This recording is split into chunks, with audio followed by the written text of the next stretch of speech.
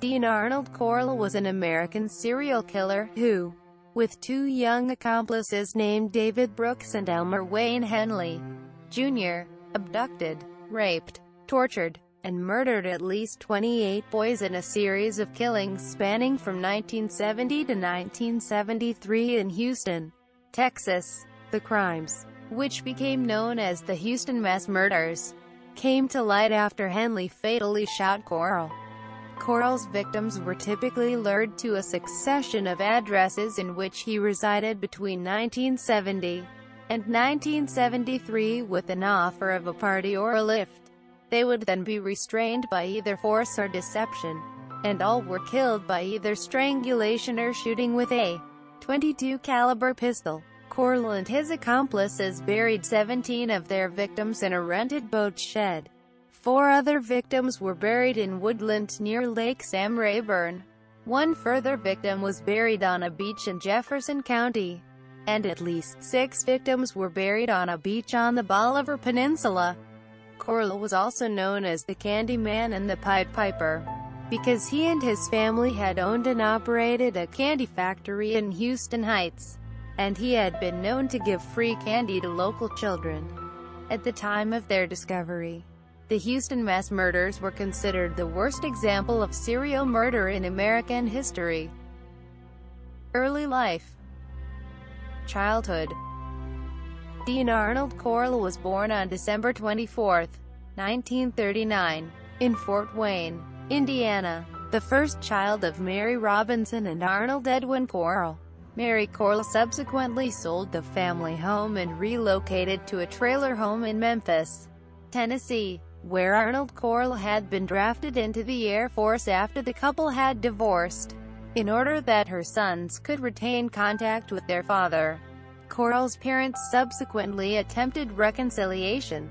Corll was a shy, serious child who seldom socialized with other children, but who at the same time displayed concern for the well-being of others. At the age of 7, he suffered an undiagnosed case of rheumatic fever, which was only noted in 1950, when doctors found Corll had a heart murmur. As a result of this diagnosis, Corll was ordered to avoid P.E. at school. In 1950, Corll's parents remarried and moved to Pasadena, Texas. However, the reconciliation was short-lived and, in 1953, the couple once again divorced, with the mother again retaining custody of her 2 sons. Their divorce was decreed on amicable grounds and both boys maintained regular contact with their father. Following the second divorce, Corll's mother married a traveling clock salesman named Jake West and the family moved to the small town of Vidor, where Corll's half-sister, Joyce, was born in 1955. He and his younger brother were delegated the responsibility of running the candy-making machines and packing the product, which his stepfather sold on his sales route. This route often involved West traveling to Houston, where much of the product was sold. From 1954 to 1958, Corll attended Vidor High School, where he was regarded as a well-behaved student who achieved satisfactory grades. As had been the case in his childhood, Corll was also considered somewhat of a loner, although he is known to have occasionally dated girls in his teenage years. Moved to Houston Heights. Corll graduated from Vidor High School in the summer of 1958. In a logistical move shortly thereafter, he and his family moved to the northern outskirts of Houston so that the family candy business could be closer to the city where the majority of their product was sold. Corll's family opened a new shop, which they named Pecan Prince. Corll's mother divorced Jake West in 1963 and opened a new candy business, which she named Corll Candy Company. Dean was appointed as vice president of the new family firm. In response, Mary West simply fired the youth. U.S. Army service.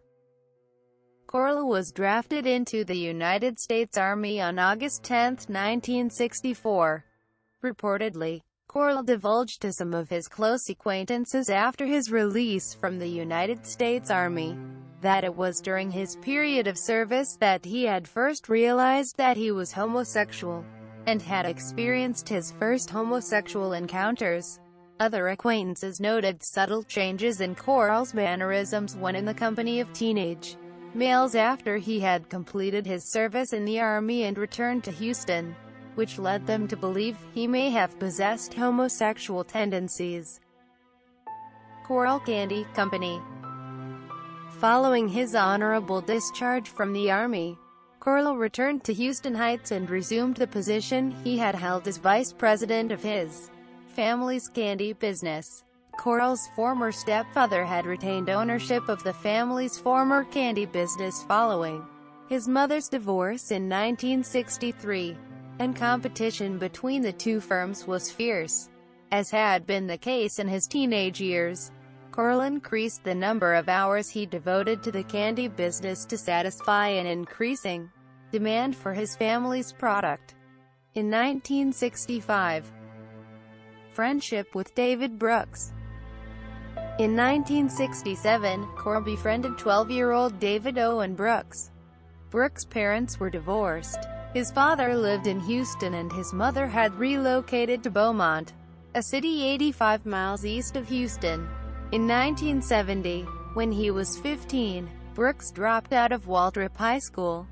By the time Brooks dropped out of high school, Corll's mother and half-sister, Joyce, had moved to Colorado after the failure of her third marriage and the closure of the family candy company in June 1968.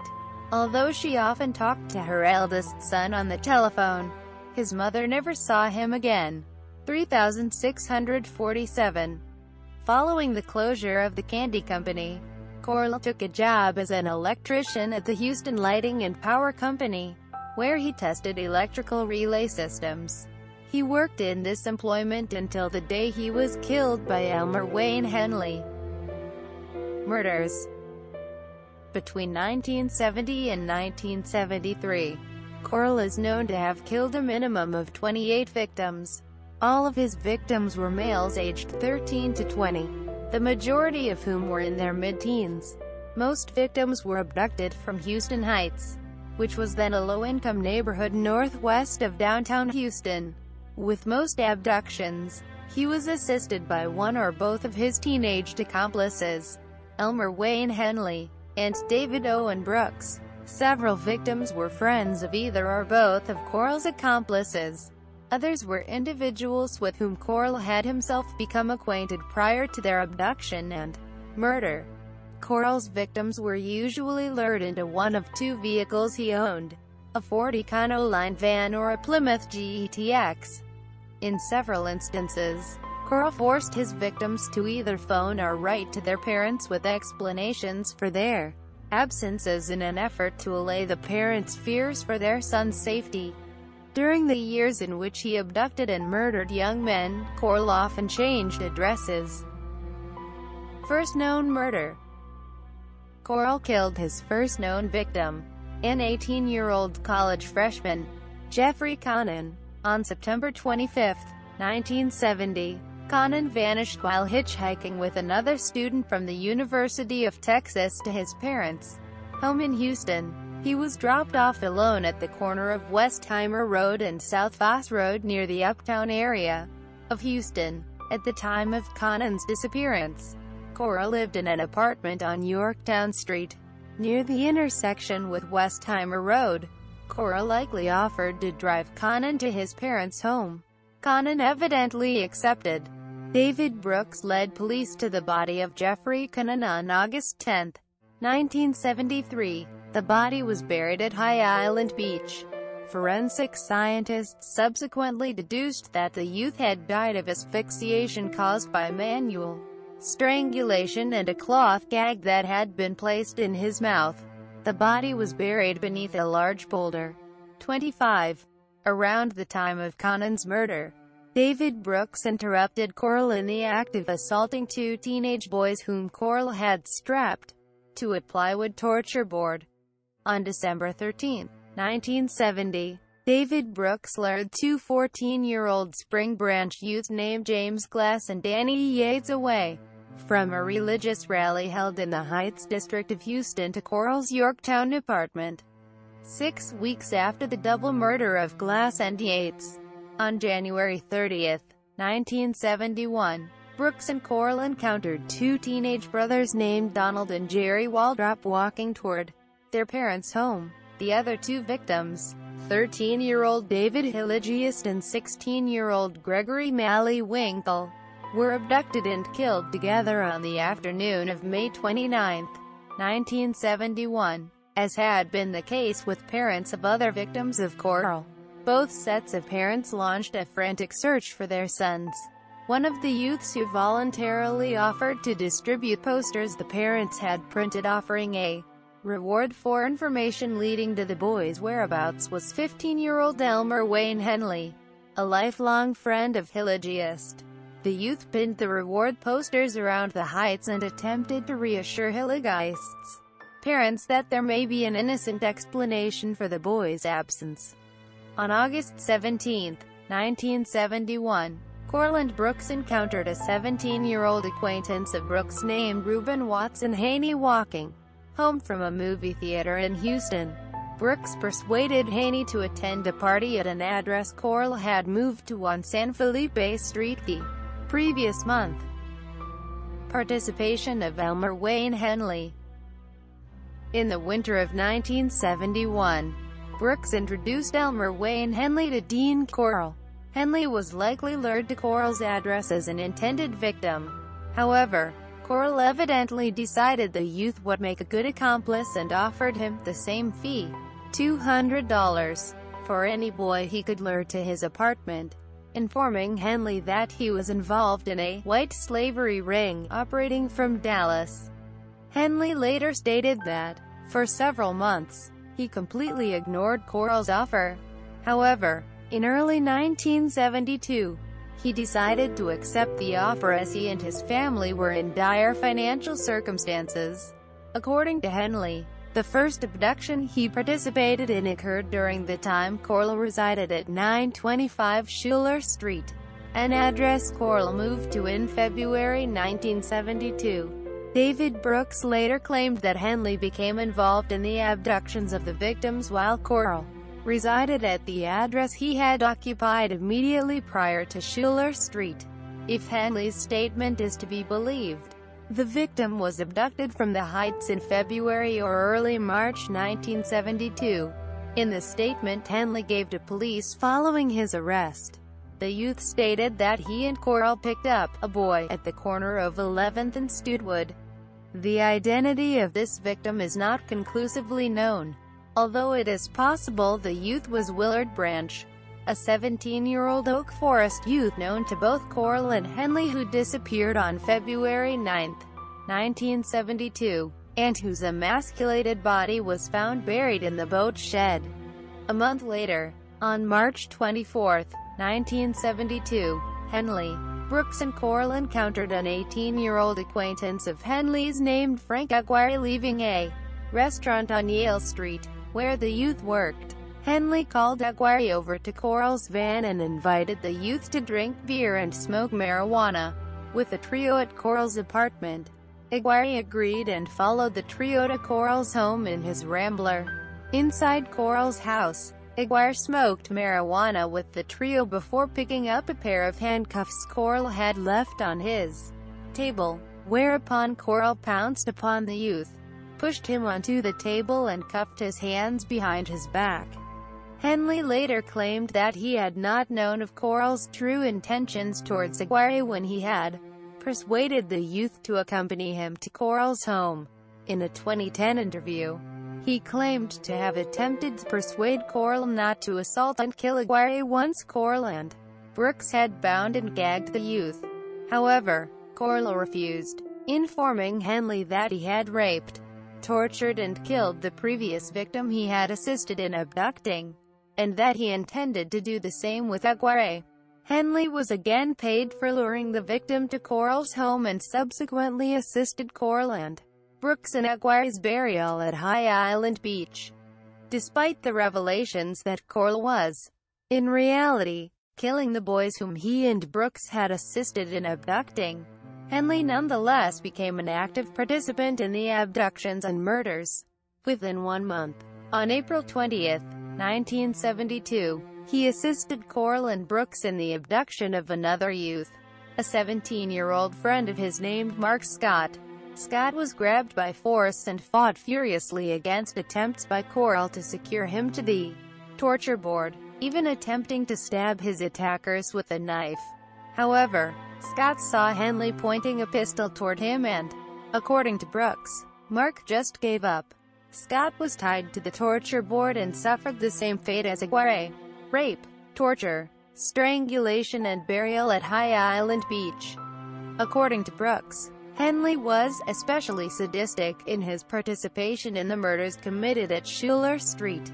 Before Corll vacated the address on June 26, Henley assisted Corll and Brooks in the abduction and murder of a further 2 youths named Billy Balch and Johnny DeLome. In Brooks' confession, he stated that both youths were tied to Corll's bed and, after their torture and rape, Henley manually strangled Balch, then shouted, "Hey, Johnny," and shot DeLome in the forehead, with the bullet exiting through the youth's ear. DeLome then pleaded with Henley, "Wayne, please don't," before he too was strangled. Both youths were buried at High Island Beach. During the time Corll resided at Schuler Street, the trio lured a 19-year-old named Billy Ridinger to the house. Ridinger was tied to the plywood board, tortured and abused by Corll. Brooks later claimed he persuaded Corll to allow Ridinger to be released, and the youth was allowed to leave the residence. On another occasion during the time Corll resided at Schuler Street, Henley knocked Brooks unconscious as he entered the house. Corll then tied Brooks to his bed and assaulted the youth repeatedly before releasing him. 31 Despite the assault, Brooks continued to assist Corll in the abductions of the victims. After vacating the Schuler residence, Corll moved to an apartment at Westcott Towers, where, in the summer of 1972, he is known to have killed a further 2 victims. The first of these victims, 17-year-old Stephen Sickman, was last seen leaving a party held in the Heights shortly before midnight on July 19. Youth named Roy Bunton was abducted while walking to his job as an assistant in a Houston shoe store. Bunton was shot twice in the head and was also buried in the boat shed. Neither youth was named by either Brooks or Henley as being a victim of Corll, and both youths were only identified as victims in 2011. Less than 2 months after the murder of Roy Bunton, on October 2, 1972, Henley and Brooks encountered 2 Heights youths named Wally J. Simino and Richard Embry.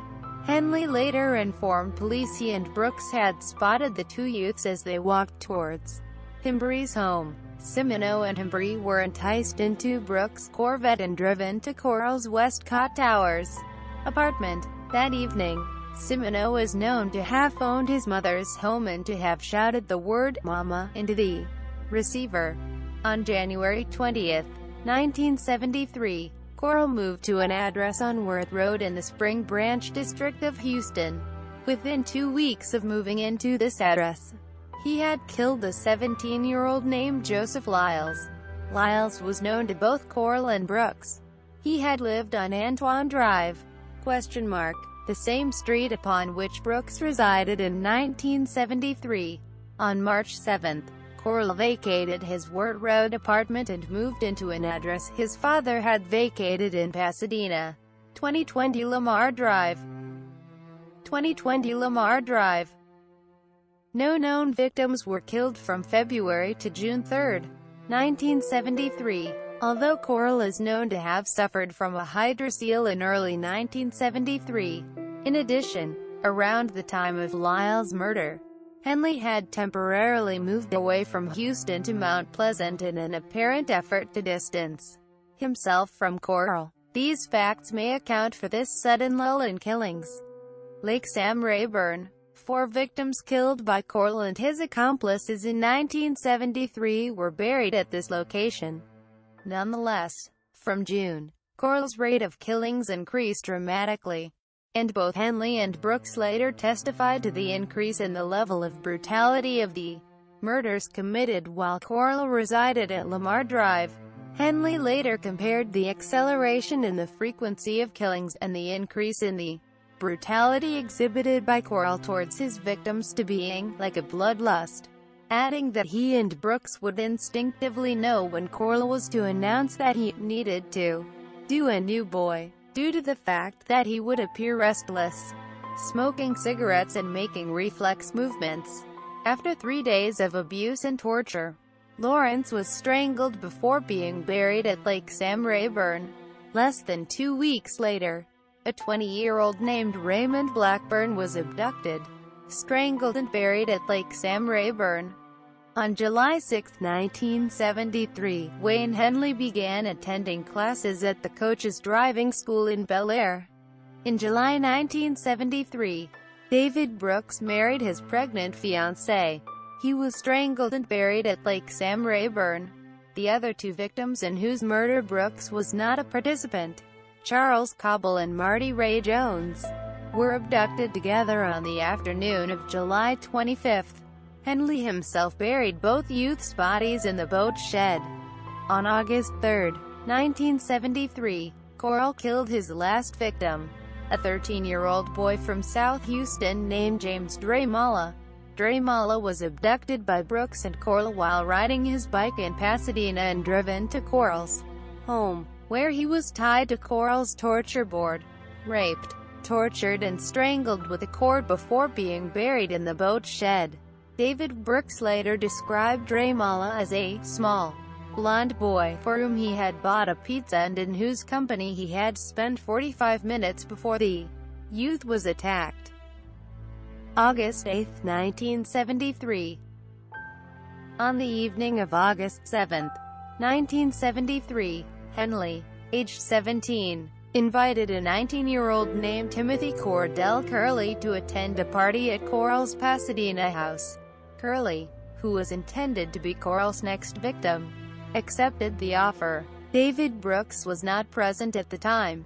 The two youths arrived at Corll's house, where they sniffed paint fumes and drank alcohol until midnight before leaving the house to purchase sandwiches. Henley invited Rhonda to spend the evening at Corll's home.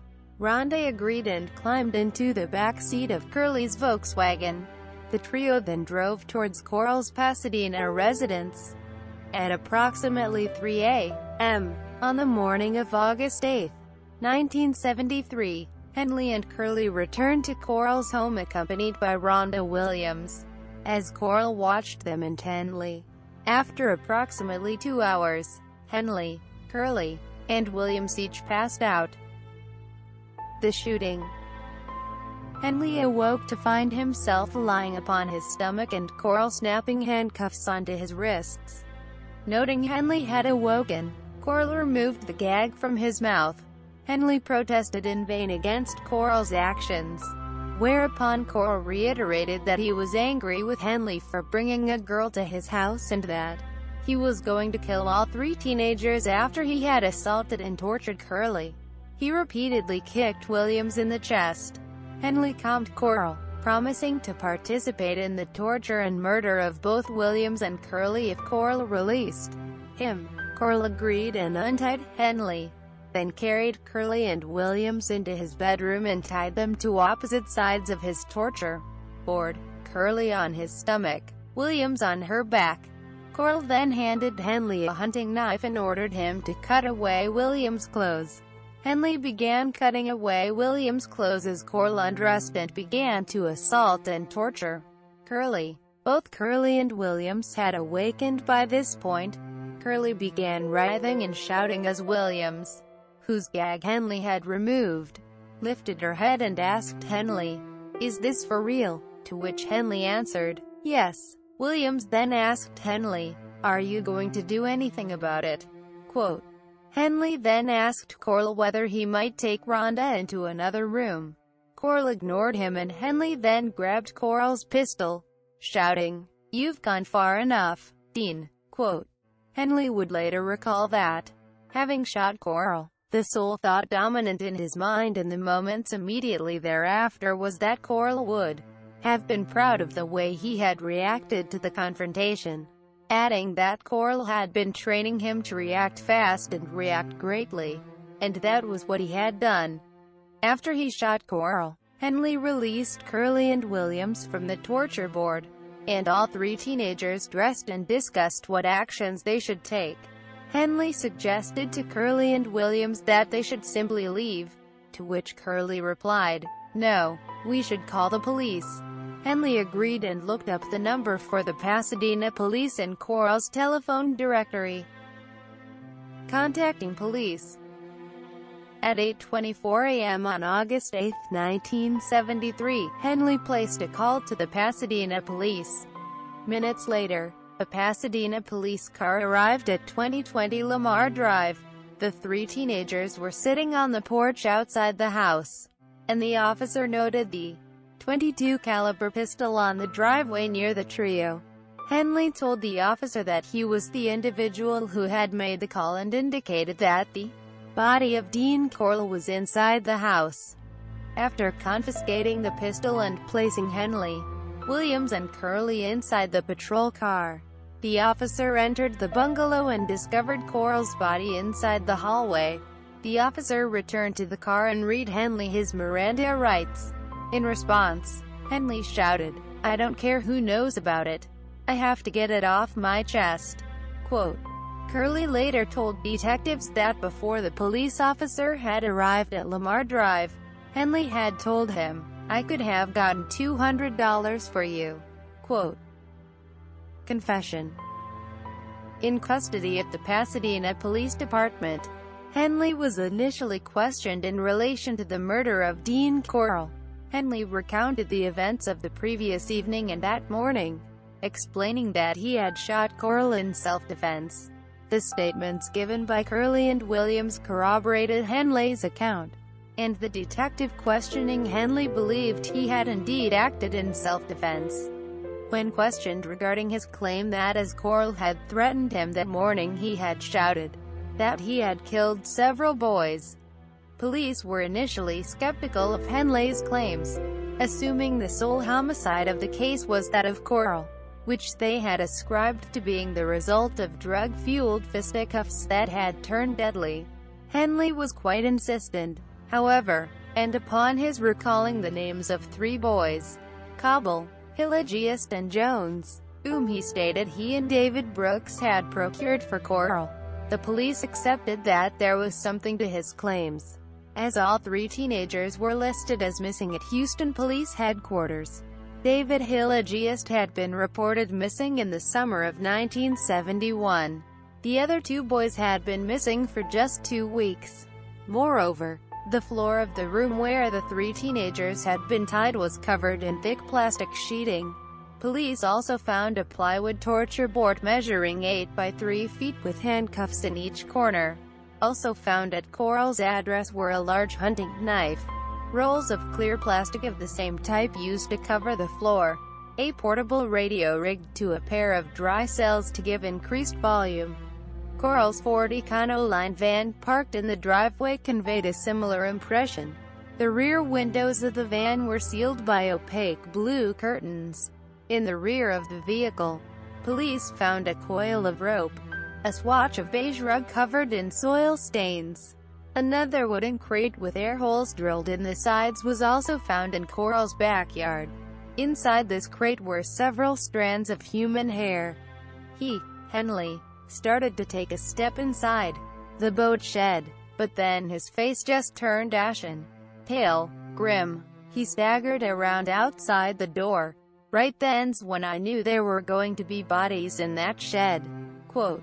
Houston police officer describing Henley's actions upon leading police to Corll's boat shed on August 8. Search for victims. Henley agreed to accompany police to Corll's boat shed in southwest Houston, where he claimed the bodies of most of the victims could be found. Inside Corll's boat shed, police found a half-stripped car, which turned out to have been stolen from a used car lot in March, a child's bike, empty bags of lime, and a box full of teenage boys' clothing. Police began digging through the soft, shell-crushed earth of the boat shed and soon uncovered the body of a young, blonde-haired teenaged boy, lying on his side, encased in clear plastic and buried beneath a layer of lime. Police continued excavating through the earth of the shed, unearthing the remains of more victims in varying stages of decomposition, the ligature still wrapped tightly around their necks.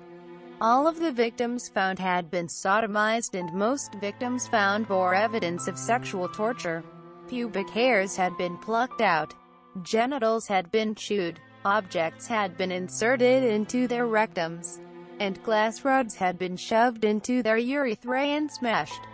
Accompanied by his father, David Brooks presented himself at the Houston police station on the evening of August 8, 1973, and gave a statement denying any participation in the murders, but admitting to having known that Corll had raped and killed 2 youths in 1970. On the morning of August 9, 1973, Henley gave a full written statement detailing his and Brooks' involvement with Dean Corll in the abduction and murder of numerous youths. In this confession, Henley readily admitted to having personally killed approximately 9. Police found 9 additional bodies in the boat shed on August 9, 1973. Another victim unearthed had several fractured ribs. The 13th and 14th bodies unearthed bore identification cards naming the victims as Donald and Jerry Waldrop. David Brooks gave a full confession on the evening of August 9. He agreed to accompany police to High Island Beach to assist in the search for the bodies of the victims. On August 10, 1973, Henley again accompanied police to Lake Sam Rayburn, where 2 more bodies were found buried just 10 feet apart. As with the 2 bodies found the previous day, both victims had been tortured and severely beaten, particularly around the head. That afternoon, both Henley and Brooks accompanied police to High Island Beach, leading police to the shallow graves of 2 more victims. On August 13, 1973, both Henley and Brooks again accompanied the police to High Island Beach, where 4 more bodies were found, making a total of 27 known victims. The worst killing spree in American history at the time. Henley initially insisted that there were 2 more bodies to be found inside the boat shed, and also that the bodies of 2 more boys had been buried at High Island Beach in 1972. At the time, the killing spree was the worst case of serial murder, in terms of the number of victims, in the United States, exceeding the 25 murders attributed to Juan Corona, who had been arrested in California in 1971 for killing 25 men. The macabre record of number of known victims attributed to a single murder case set by the Houston mass murders was only surpassed in 1978 by John Wayne Gacy, who murdered 33 boys and young men and who admitted to being influenced by Corll and his accomplices. Families of Corll's victims were highly critical of the Houston Police Department. By April 1974, 21 of Corll's victims had been identified, with all but 4 of the youths having either lived in or had close connections to Houston Heights, lived in the Oak Forest district of Houston. Indictment. On August 13, a grand jury convened in Harris County to hear evidence against Henley and Brooks. The first witnesses to testify were Rhonda Williams and Tim Curley, who testified to the events of August 7 and 8 leading to the death of Dean Corll.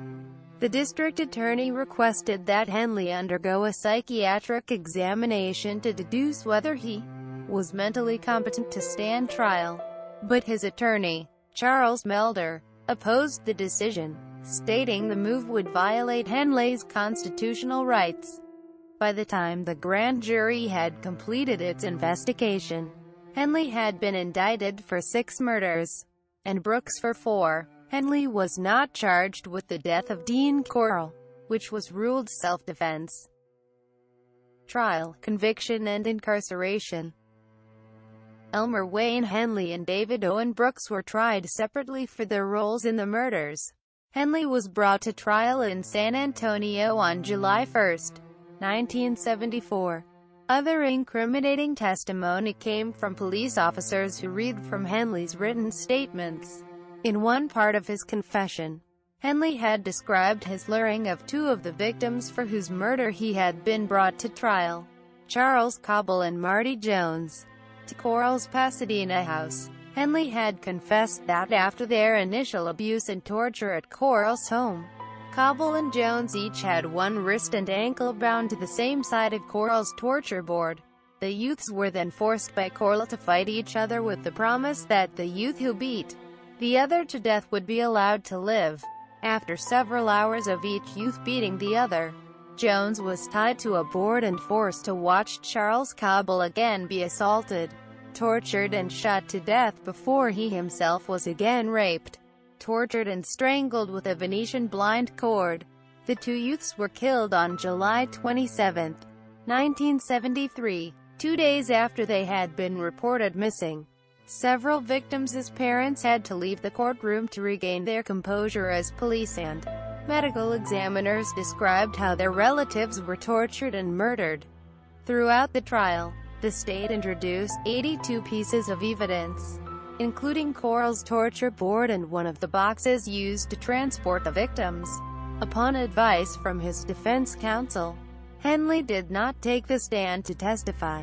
His defense attorney, Will Gray, cross-examined several witnesses but did not call any witnesses or experts for the defense. On July 15, 1974, both counsels presented their closing arguments to the jury.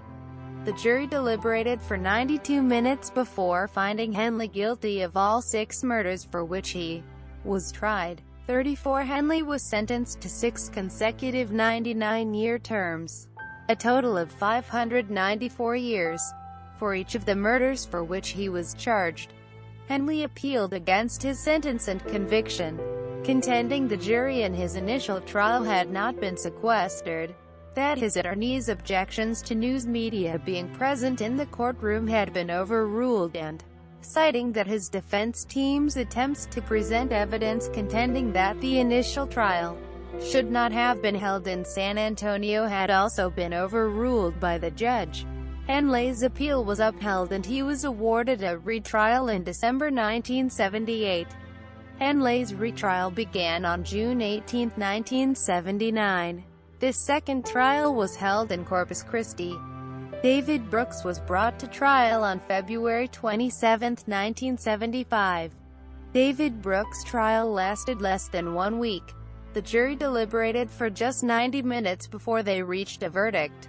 He was found guilty of Lawrence's murder on March 4, 1975, and sentenced to life imprisonment. He showed no emotion as the sentence was passed, although his wife burst into tears.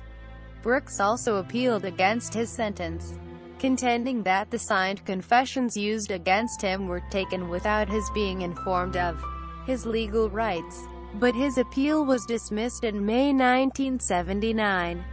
Both Henley and Brooks are serving life sentences. Victims: Corll and his accomplices are known to have killed a minimum of 28 teenagers and young men between September 1970 and August 1973, although it is suspected that the true number of victims may be 29 or more, as Corll had been killed immediately prior to his murders being discovered. The true number of victims he had claimed will never be known. To date, 27 of Corll's known victims have been identified, and the identity of a 28th victim whose body has never been found is conclusively known. All of these victims had been killed by either shooting, strangulation or a combination of both. 1970. September 25. Jeffrey Connon, 18, a student at the University of Texas at Austin, abducted while hitchhiking from Austin to the Braeswood Place district of Houston. He was buried at High Island Beach. December 13. James Glass, 14, an acquaintance of Corll who also knew David Brooks, Glass was last seen by his brother in the company of Danny Yates walking towards the exit of the church the trio had attended. He was strangled with a cord and buried inside the boat shed. December 13. Danny Yates, 14, lured with his friend James Glass from a Heights evangelical rally by David Brooks to Corll's Yorktown apartment. He and his friend were strangled before being buried in a common grave in Corll's boat shed. 1971. January 30th. Donald Waldrop, 15, vanished on his way to visit a friend to discuss forming a bowling league. According to Brooks, Donald's father, who was a builder, was working on the apartment next to Corll's at the time that Donald and his brother were murdered. January 30th. Jerry Waldrop, 13, the youngest of Corll's victims. He and his brother were strangled and buried in a common grave inside Corll's boat shed. March 9th. Randall Harvey, 15, disappeared on his way home from his job as a gas station attendant. He was shot in the head and buried in Corll's boat shed. Remains identified October 2008. May 29th. David Hilligiest, 13, one of Henley's earliest childhood friends. He was last seen alongside his friend Gregory Malleywinkle climbing into a white van. May 29th. Gregory Malleywinkle, 16, a former employee of Corll Candy Company and boyfriend of Randall Harvey's sister. Winkle disappeared on his way to visit a local swimming pool. His body was found in the boat shed with the cord used to strangle him knotted around his neck. August 17th. Reuben Watson Haney, 17, left his home to visit the cinema on the afternoon of August 17th. Haney later called his mother to tell her he was spending the evening with Brooks. He was gagged, strangled and buried in Corll's boat shed. 1972. February 9th. Willard Branch, Jr., 17, the son of a Houston police officer who subsequently died of a heart attack in the search for his son. Branch was emasculated before he was strangled and buried in the boat shed. Remains identified July 1985. March 24th. Frank Aguirre, 18. Aguirre had been engaged to marry Rhonda Williams, whose presence in Corll's house sparked the fatal confrontation between Henley and Corll. He was strangled and buried at High Island Beach. April 20th. Mark Scott, 17, a friend of both Henley and Brooks who was killed at Corll's Schuler Street address. According to Henley, Scott was strangled and buried at High Island, although his remains were never found. May 21st. Johnny Delhomme, 16, a Heights youth who was last seen with his friend walking to a local store. He was shot in the head, then strangled by Henley. May 21st. Billy Balch, Jr., 17, a former employee of Corll Candy Company. Balch was forced to write a letter to his parents claiming he and Delhomme had found work in Madisonville before he was strangled by Henley and buried at High Island Beach. July 19th. Stephen Sickman, 17. Sickman was last seen leaving a party held in the Heights. He suffered several fractured ribs before he was strangled with a nylon cord and buried in the boat shed. Remains misidentified December 1993 and correctly identified March 2011. C. August 21st. Roy Bunton, 19, disappeared on his way to work at a shoe store. He was shot twice in the head and buried in the boat shed. Remains misidentified October 1973 and correctly identified November 2011. October 2nd. Wally J. Cimino, 14, lured with his friend into Brooks' Corvette on the night of October 2nd. Cimino attempted to call his mother at Corll's residence before the phone was disconnected. He was strangled and buried in Corll's boat shed. October 2nd. Richard Hembree, 13, last seen alongside his friend in a vehicle parked outside a Heights grocery store. He was shot in the mouth and strangled at Corll's Westcott Towers address. November 15th. Richard Kepner, 19, vanished on his way to call his fiancée from a payphone. He was strangled and buried at High Island Beach. Remains identified September 1983. 1973. February 1. Joseph Lyles, 17, an acquaintance of Corll who lived on the same street as Brooks. He was seen by Brooks to be grabbed by Corll at his Wirt Road address and was subsequently buried at Jefferson County Beach. Remains located August 1983 and identified November 2009. June 4. William Ray Lawrence, 15, a friend of Henley who phoned his father to ask if he could go fishing with some friends. Quote, he was kept alive by Corll for 3 days before he was strangled with a cord and buried at Lake Sam Rayburn. June 15. Raymond Blackburn, 20, a married man from Baton Rouge, Louisiana, who vanished while hitchhiking from the Heights to see his newborn child. He was strangled by Corll at his Lamar Drive residence and buried at Lake Sam Rayburn. July 7. Homer Garcia, 15, met Henley while both youths were enrolled at a Bel Air driving school.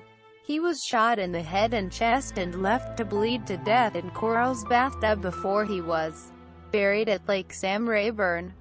July 12. John Sellers, 17, an Orange County youth killed 2 days before his 18th birthday. Sellers was killed by 4 gunshots to the chest and buried at High Island Beach. He was the only victim to be buried fully clothed. July 19. Michael Balch, 15. Corll had killed his older brother, Billy, the previous year. He was strangled and buried at Lake Sam Rayburn. Remains identified September 2010. July 25. Marty Jones, 18. Jones was last seen along with his friend and roommate, Charles Cobble, walking along 27th Street in the company of Henley. July 25. Charles Carey Cobble, 17, a school friend of Henley whose wife was pregnant at the time of his murder. Cobble last phoned his father in a state of hysteria claiming he and Jones had been kidnapped by drug dealers. His body, shot twice in the head, was found in the boat shed. August 3. James Stanton Dremala, 13, the son of Seventh-day Adventists. Dremala was last seen riding his bike in South Houston. He last called his parents to tell them he was at a party across town. At Henley's trial in 1974, the Harris County medical examiner raised questions as to whether John Sellers was actually a victim of Dean Corll. Police had been led to Sellers' body on August 13, 1973 by a tracker who recalled conversing with a youth he believed to be Henley after he had observed a car stuck in the sand close to where Sellers' body was subsequently found. The youth had rebuffed the tracker's offer of assisting to free the car, stating he had 2 friends with him who would free the vehicle. Neither Henley or Brooks specifically mentioned Sellers being a victim of Corll's in their confessions, nor have they disputed his being a victim. The official tally of victims was reduced to 26 in 1974 after Dr. Jakimczyk testified Sellers probably was not murdered by Corll and his accomplices.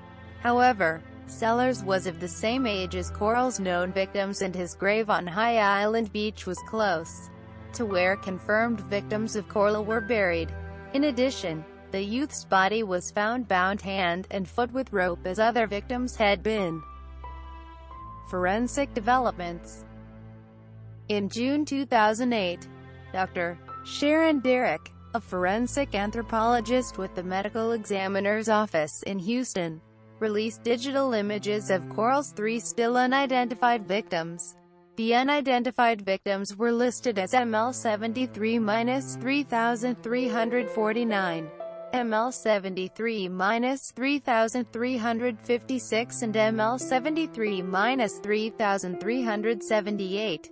2 of the unidentified victims were found buried in the boat shed and were estimated to have been killed in 1971 or 1972. On October 17, 2008, ML73-3349 was identified as Randall Lee Harvey, a Heights teenager who had been reported missing on March 11, 1971. 2 days after he had disappeared, Harvey, who had been shot through the eye, was wearing a navy blue jacket with red lining, Hanes and lace-up boots. A plastic orange pocket comb was also found alongside his body. A body found on a beach in Jefferson County in August 1983 is strongly believed to be a 28th victim of Dean Corll, which leaves a strong possibility that Corll had killed Lyles without the assistance of Henley. On September 13, 2010, DNA analysis was able to confirm that the unidentified victim known as ML73-3378 was actually Michael Anthony Balch, who had incorrectly been identified as case file ML73-3333. The second victim unearthed from the boat shed, Michael Balch, had disappeared en route to a barber's on July 19, 1973. A year after his brother, Billy, had been murdered by Corll.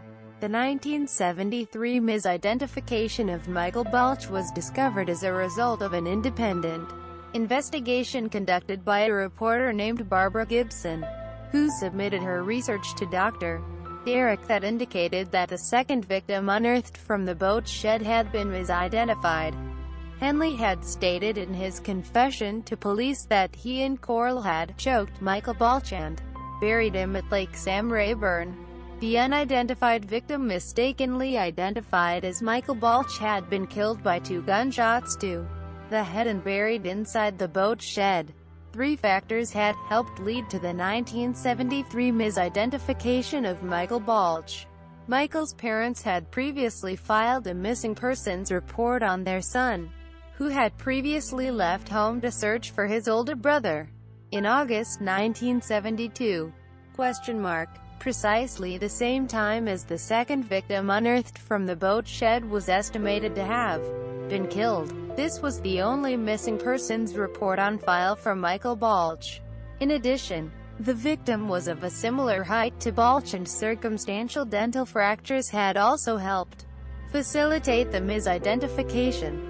On November 4, 2011, the victim, mistakenly identified as Michael Balch, case file ML73-3333, was identified through DNA analysis as Roy Eugene Bunton, a Heights teenager who was last seen by his family heading for work at a Houston shoe store in 1972.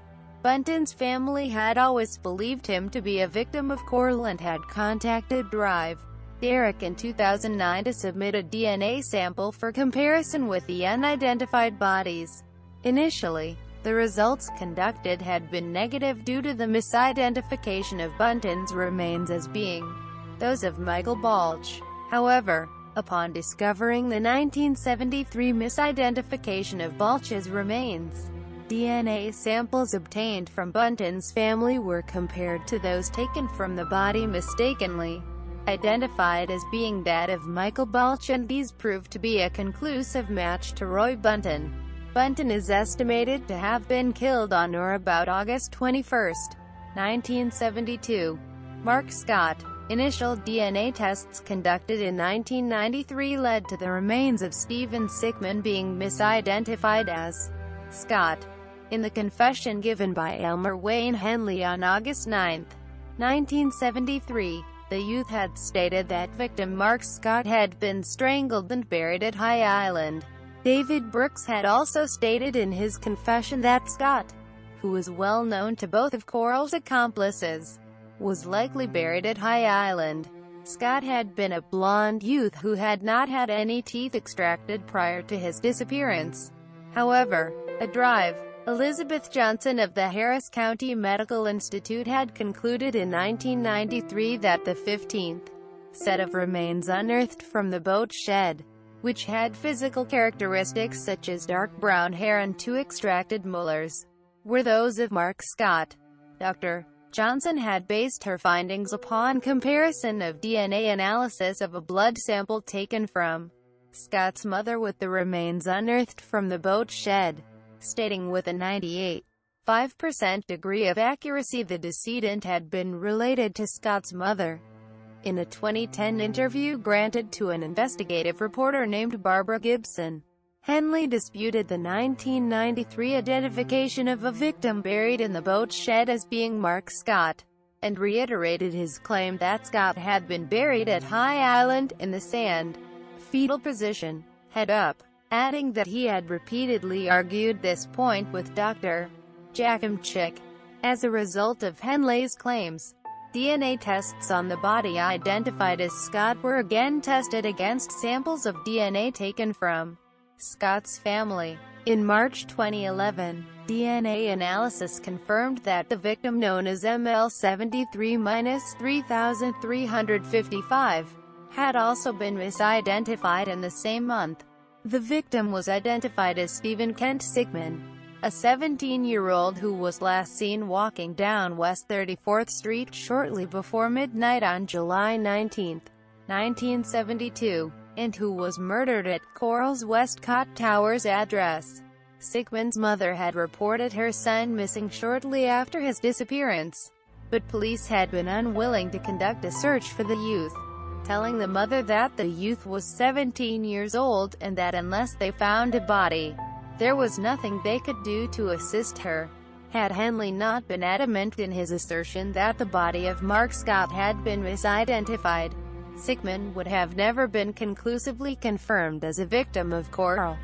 All 6 bodies directly linked to the Houston mass murders found at High Island have been identified, as Henley's claim that the victim, known as ML73-3355, was not Mark Scott has been proven to be correct. A strong suspicion remains that the body of Mark Scott remains buried on High Island.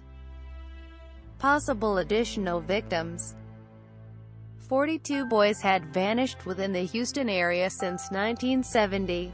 Despite Henley's insistence that 2 further bodies had been buried on the beach in 1972. A curious feature about this final discovery was the presence of 2 extra bones, an arm bone and a pelvis, in the grave, indicating at least 1 additional victim awaiting discovery.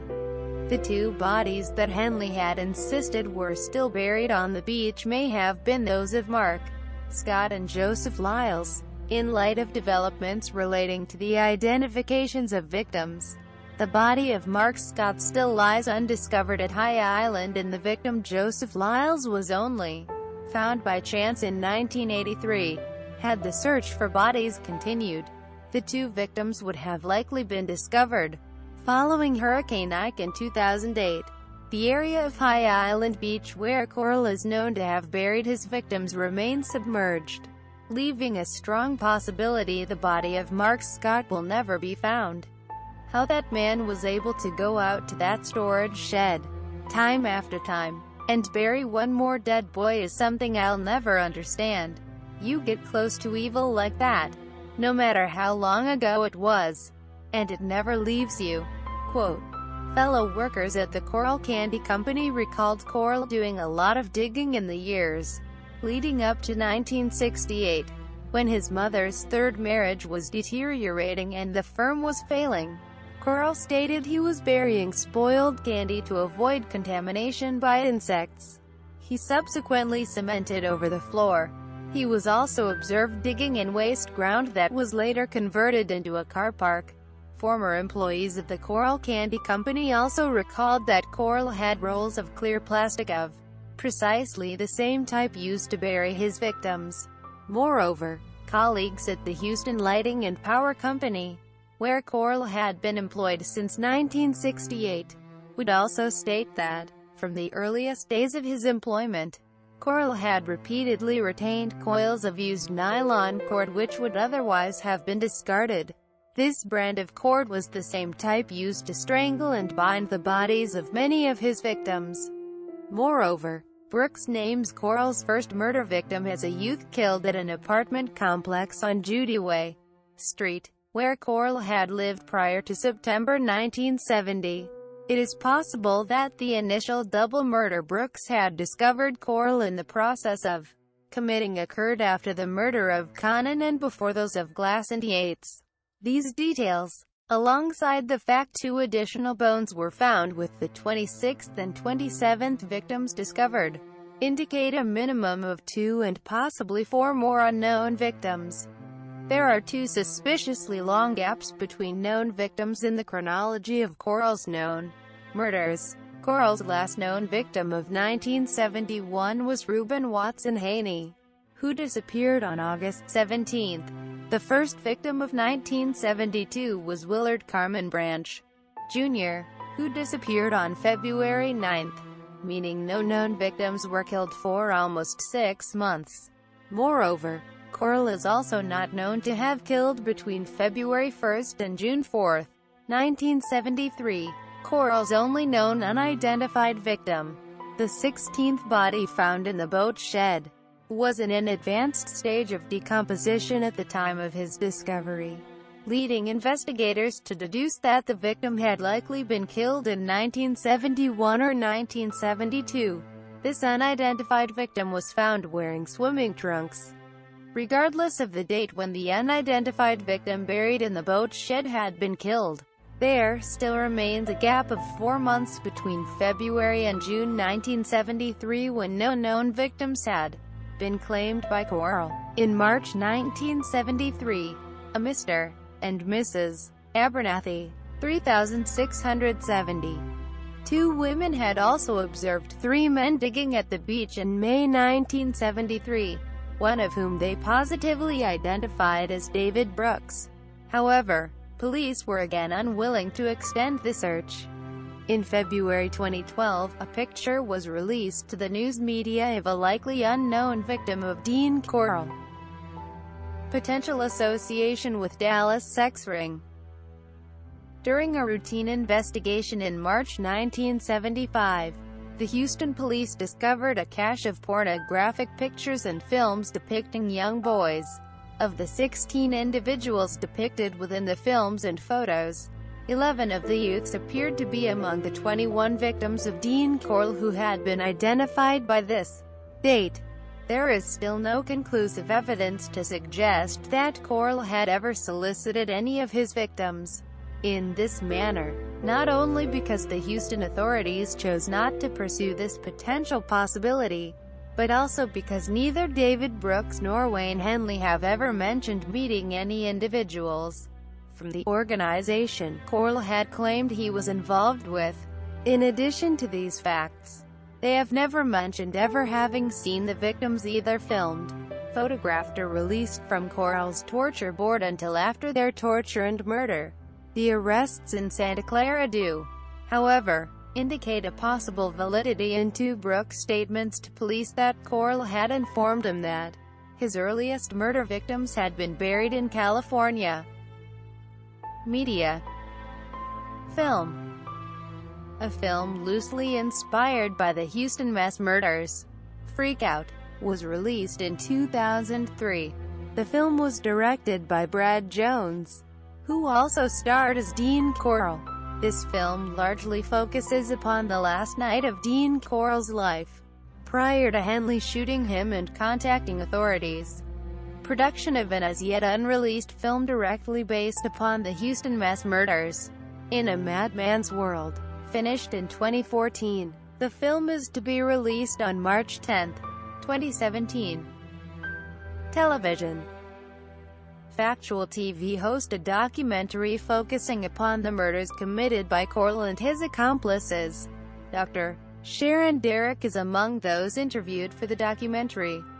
The Investigation Discovery Channel has broadcast a documentary focusing upon the Houston mass murders within their documentary series, Most Evil. This documentary, entitled Manipulators, features an interview with Elmer Wayne Henley conducted by a former forensic psychologist named Chris Mohandy.